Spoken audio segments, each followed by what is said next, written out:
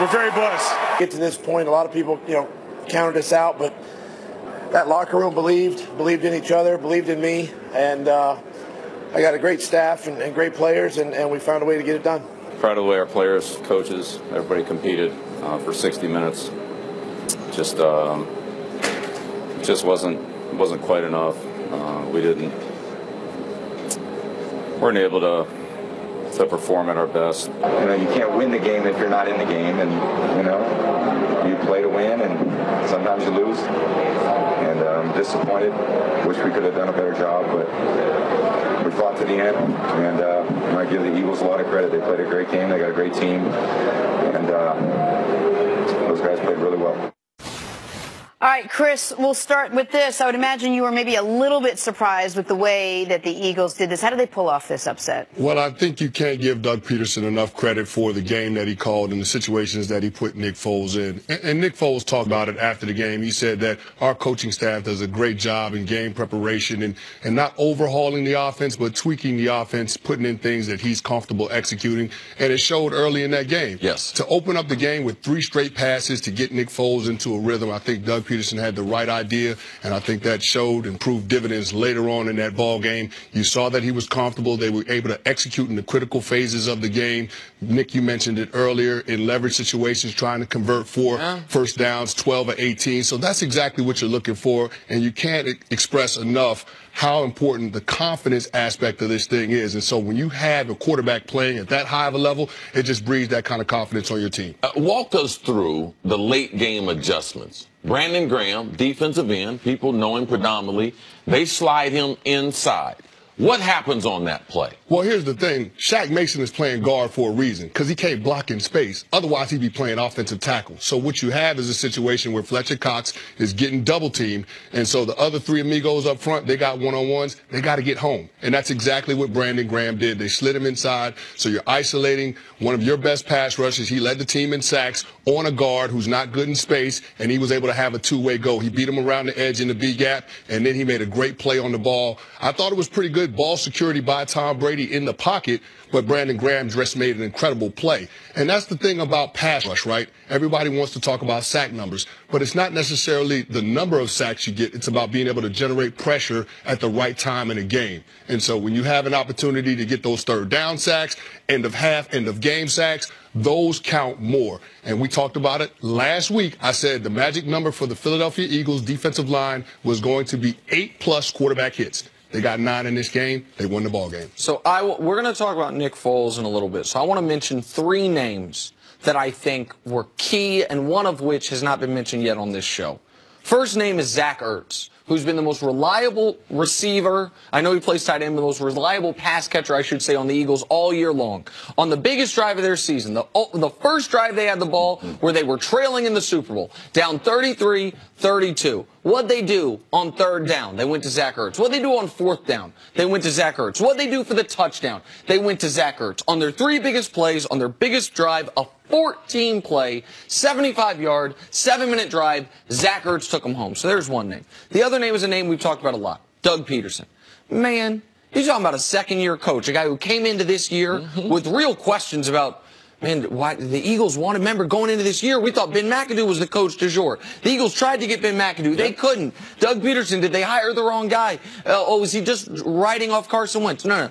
Doug Peterson goes into this game full aggression and maybe the gutsiest play call I've ever seen in the Super Bowl, the throw to Nick Foles on 4th down. And the last name I want to mention, one we haven't mentioned yet, Howie Roseman, the GM of this football team, who went out and got Alshon Jeffrey. Okay, Chicago, you don't want this talented young wide receiver. We're going to pair him with our talented young quarterback. Mid-season. All right, you know what? We have the best record in football. We're not done. Let's go get Jay Ajayi. We're going to have enough depth on our offensive line that somehow we can lose potential future Hall of Famer Jason Peters and have a guy come in and be okay.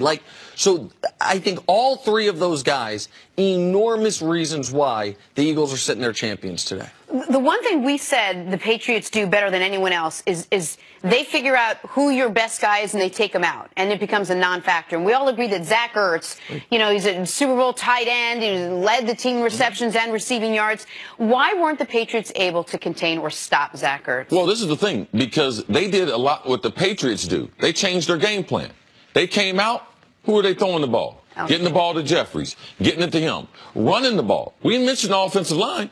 They averaged 6.1 yards per rush. Yeah. And it wasn't like they only had 15 rushes. 27 for 164. I mean, that offensive line, it's not sexy. They don't make the headlines. But, man, they did a job on New England. I mean, they wore him out, gave Nick Foles enough time in pass coverage. There were 3 phases to that passing game. First started with Jeffries. He set the table, switched over to Nelson Aguilar, and then we had Zach Ertz put him to sleep at the end. So that game planning and how they adjusted going throughout the game, they couldn't. They had 6 receivers that had more than 3 catches. It's hard to defend. Man, where are they going? Oh, they're going over here. Oh, now they're going back to someone else. And a constant barrage of 3 running backs. Boom, boom, boom. And as receivers out of the backfield. All these things led to a great performance by the Philadelphia, especially their offense. And you got to be able to sprinkle the love around. It'd be easy to say, oh, Nick Foles, but you can't do it without the receiving core, offensive line, and the 3 running backs that had an impact on this game. No, you're right, CC, and I'm glad you gave the big guys some love, because football comes down to being able to block and being able to tackle. And I think that those were the situations that the Philadelphia Eagles excelled in. If you look at the New England Patriots' second offensive possession on that 3rd down play, Rodney McLeod was able to make the tackle on Brandon Cooks when he tried to go over the top. That forced a field goal attempt, which they ended up missing. That's 3 points off the board. And then if you look at the Philadelphia Eagles' first possession in the second half, that 3rd and 6 from their own 19, Nelson Aguilar was able to break that tackle from Batamosi, and they end up converting for a first down. They go back and they answer New England Patriots touchdown score with a touchdown score of their own. So you never know when those high leverage situations are going to come up, but it goes back to the fundamentals of football, and the team that executed the fundamentals at the higher level won the game last night. And one other underrated play of this game, after the strip sack, the Pats still had the 2-minute warning and a timeout. They hold Philly to a 3-and-out. It's a 5-point game. Elliott comes out there for a 46-yard field goal. He misses that field goal. A rookie. A rookie. He misses that field goal. All of a sudden, Tom Brady's with the ball right around the 35-yard line. Minute 10 left. Who the hell knows what happens? Man. Yeah, Doug Peterson, even at that point with the rookie kicker, they get that score.